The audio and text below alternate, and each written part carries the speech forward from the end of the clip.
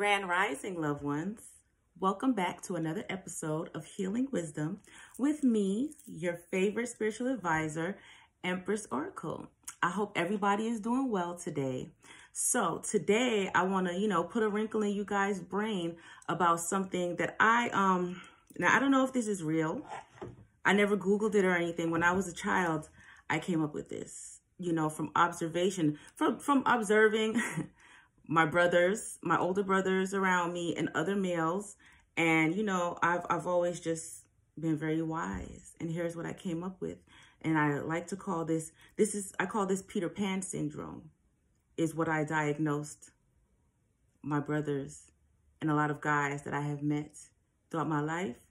I have diagnosed them with this here Peter Pan syndrome that I'm going to break down to you guys exactly what that is, okay? Because you may know some people who have Peter Pan syndrome. Hell, you might have Peter Pan syndrome yourself. You never know.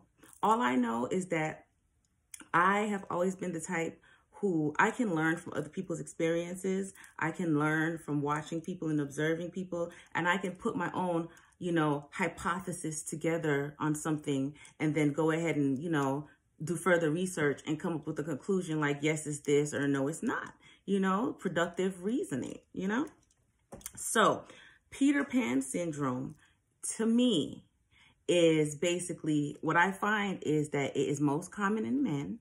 I'm not saying that females don't suffer from Peter Pan syndrome, because they do. I have met females as well who suffer from Peter Pan syndrome. But Peter Pan syndrome is basically just like, you remember the Disney movie Peter Pan? Okay, so Peter Pan, he made up a world or a place called Never Never Land where he never had to, face reality. He never had to grow up. He was forever a child, forever happy, doing whatever he wanted to do. Peter Pan syndrome, what I find is it tends to happen with men where they get stuck mentally in the ages of between 19 to 25. And that tends to happen because that tends to be the best time of a male's life. Normally, that's the time where, they've reached puberty, they found out who they are, they're discovering themselves, their hormones is raging, they feeling themselves, they probably in school or doing some type of activity, they're having a good time dating, really no cares, no worries. Okay, so some type of traumatic relationship around that time or around that age, normally what I see, they go through some type of traumatic relationship, whether it's like a really heartbreak, a really bad heartbreak, like their first true love or their first real relationship or something. And it causes them to choose to emotionally stop evolving. Okay. And then they end up stuck between those ages mentally of 19 to 25. Okay. Because the feelings that whatever happens that is so traumatic to them, everybody has heartbreak. Everybody has their first love. Everybody has, that first heartbreak. Females have a tendency to get over things like that and move forward in a more productive way quicker and easier than men.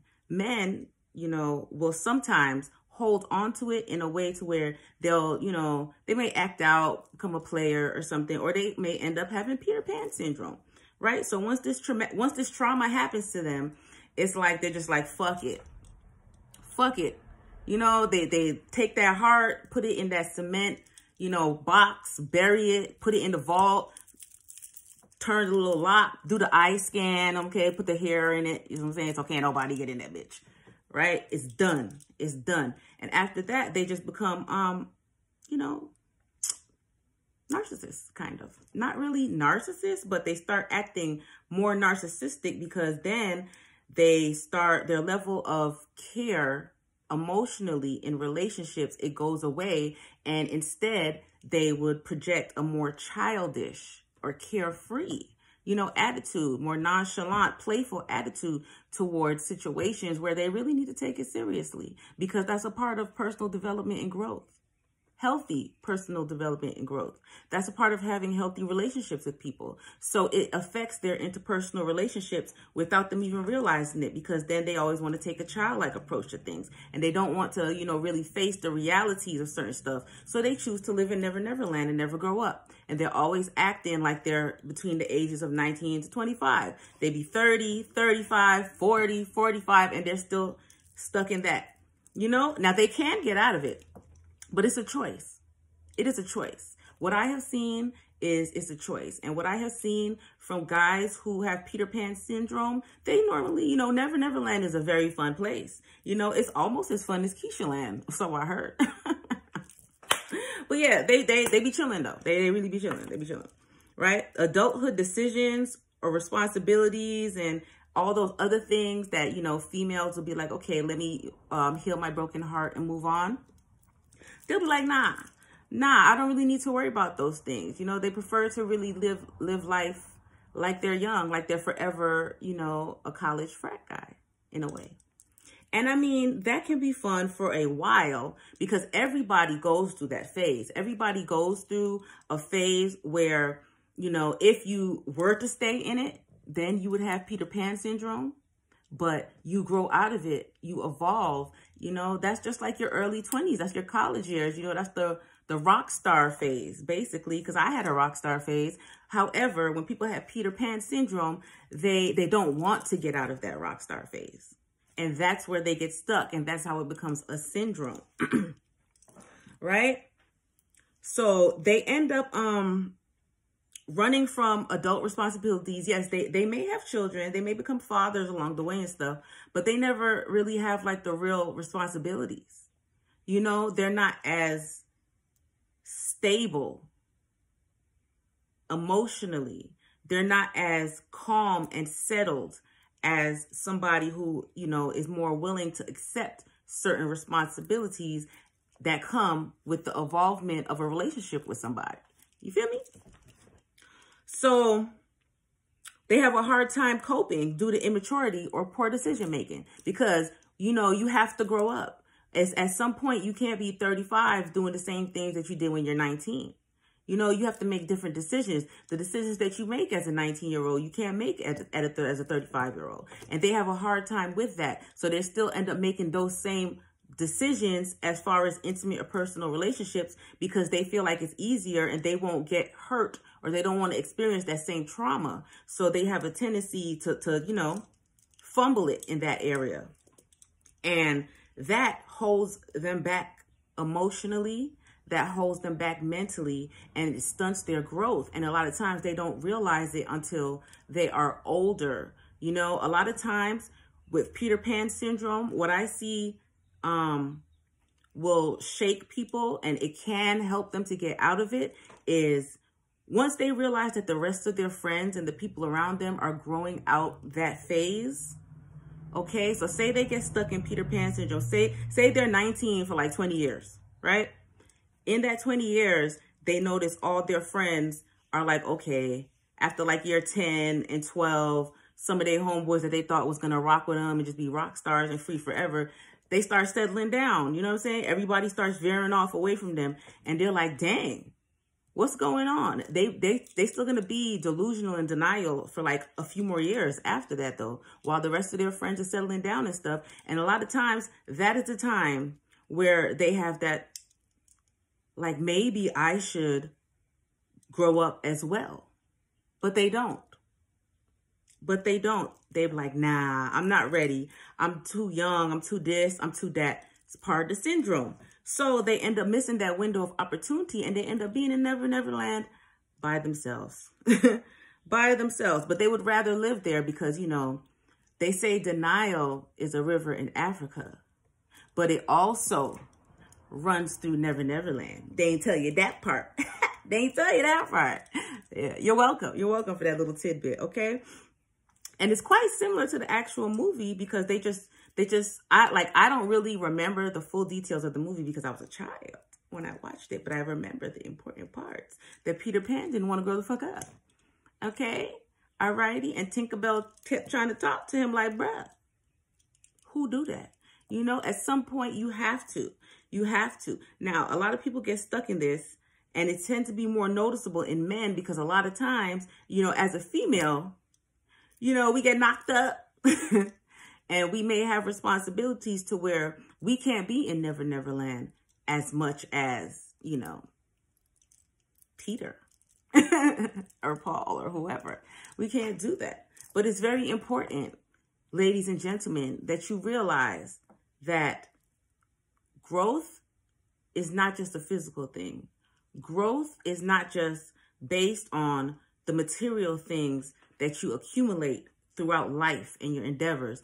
Growth is also a mind thing, okay? It involves your mind, it involves your emotions, your spirit, everything.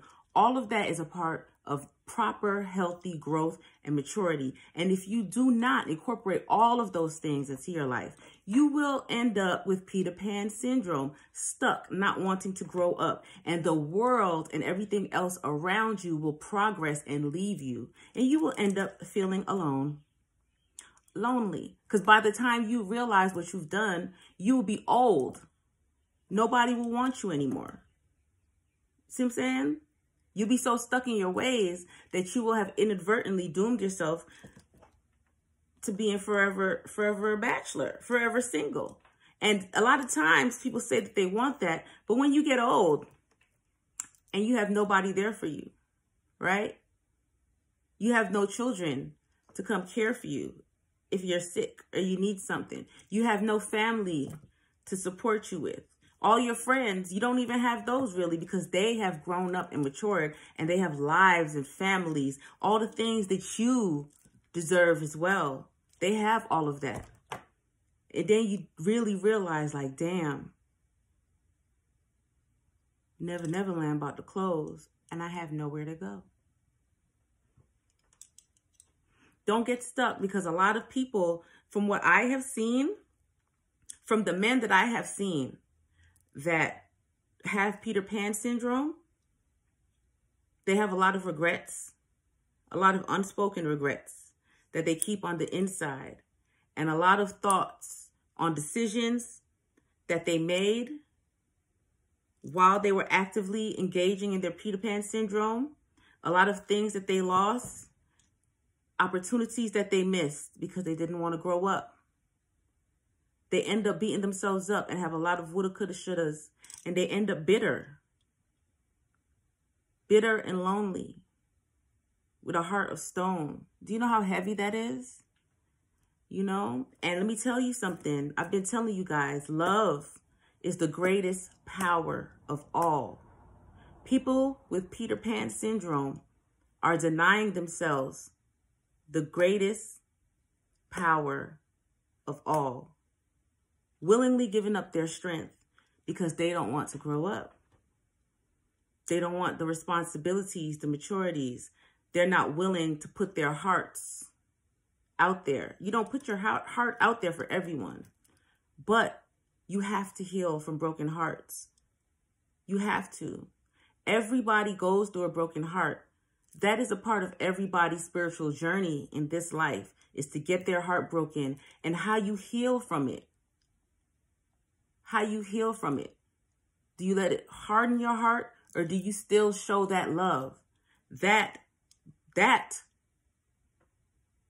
denotes the level of love you will receive in this lifetime, how much you will grow, and how much abundance you will reap. Okay? Because love is the root of it all. That's what we don't understand. And that's what the main thing that, you know, the white people, society, politics, and all that bullshit, that is the main thing that they try to veer all of us away from, is love. Because with love comes power and strength, loyalty. They don't want that. So it's time for us to grow up.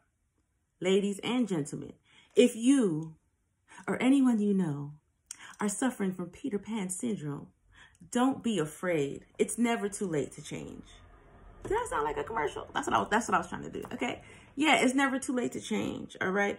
Don't get stuck in Neverland. We have to grow up. We have to grow up now. All of you fellas that's been in Neverland, we need you, kings. We need you. All right. It's a new world order. Heal. Heal from whatever that traumatic incident was. Heal and grow the fuck up. That's for my brothers too, if you ever watch this video. I love y'all. But grow up. And don't forget to check out my boutique while you're at it. All right. Empress Oracle Spiritual Boutique. I have all types of crystal jewelries. I take custom orders as well. Go ahead, ground yourself. Get balanced. Get stabilized. Enhance your spiritual feng shui.